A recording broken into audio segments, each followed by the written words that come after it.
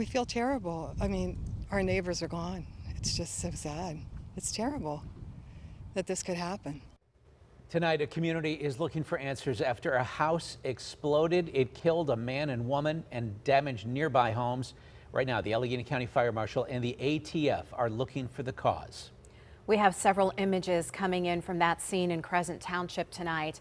Today, the KDKA drone team flew over what's left of that house. You can see the blast just leveled it to its foundation.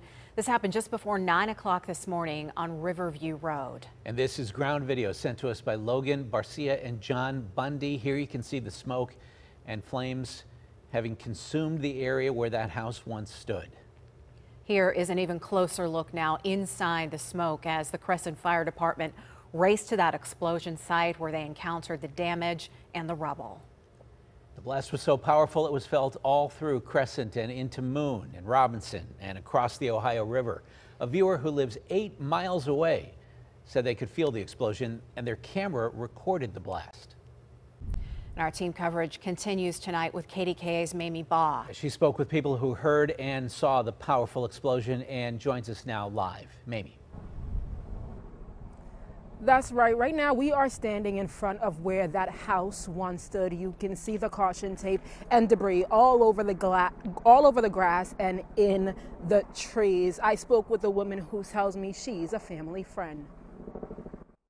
And just couldn't believe it. Couldn't believe it. A home on Riverview Road destroyed after an explosion. This is a look from above. Just charred remnants remain. Just been in that house, and it's such a beautiful home it was.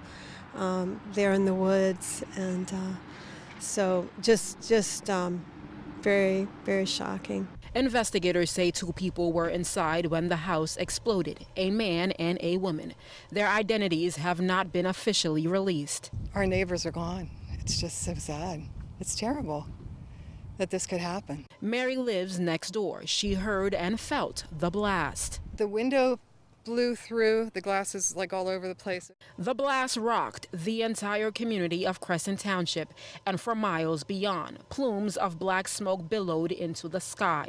John Bundy, the owner of a business nearby, rushed over immediately after the blast.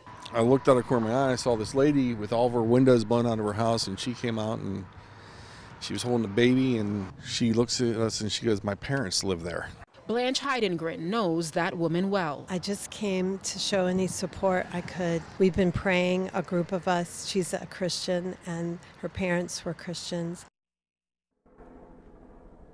And again, as Chris said, but it's worth repeating, investigators say the home was serviced by a private well, not a public gas utility. Reporting live in Crescent Township, Mamie Baugh, KDKA-TV News.